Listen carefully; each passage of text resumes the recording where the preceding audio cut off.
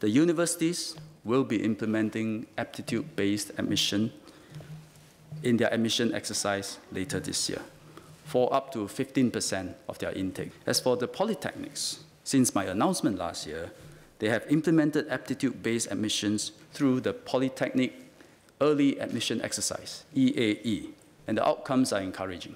MOE will increase the Polytechnic EAE quota from 12.5% to 15% for the 2018 admission year. There's also scope to apply aptitude-based admission at ITE. MOE will therefore introduce an ITE EAE, where ITE can systematically admit up to 15% of its intake via aptitude-based admissions. Like the Polytechnics EAE, ITE EAE will also be carried out before the release of N and O-level results.